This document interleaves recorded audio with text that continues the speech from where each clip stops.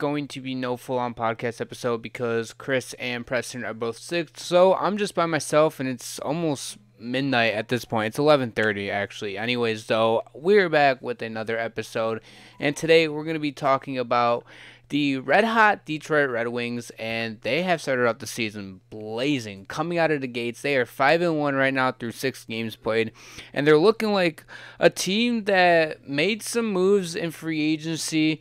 Yzerman did, and now everybody was like, oh, like, you know, they overpaid for Justin Hall, and, you know, yeah, maybe they brought in Daniel Sprong, but is their goaltending going to be good enough? Do they have enough depth?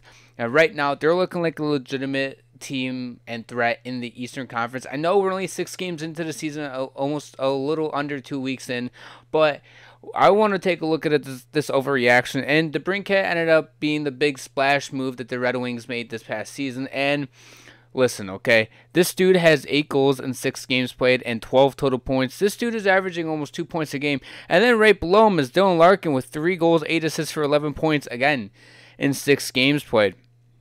So, and obviously, Shane Gostisbehere has 6 points in 6 games, and he has been a really great addition to this Detroit Red Wings blue line. And all the questions surrounding the Red Wings right now seem to be going out the window, and they have been playing great team hockey. They've been pretty much dominating any team they've played against.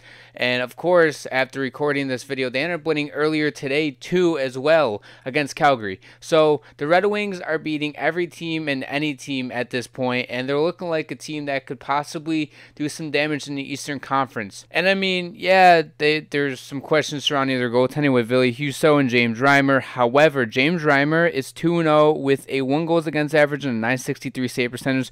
Husso has had a little bit of a tougher time here with a 3.04 goals against average and a .901 save percentage, but he's doing enough to get the job done to win games, right?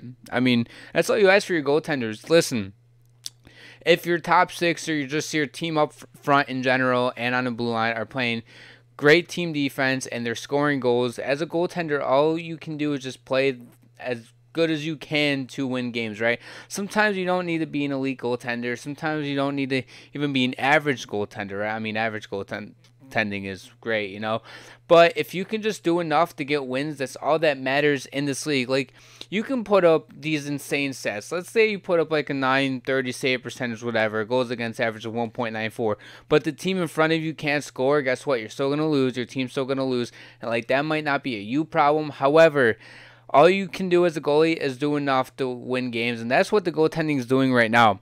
The Red Wings right now are looking at a team that they were doubted in the offseason.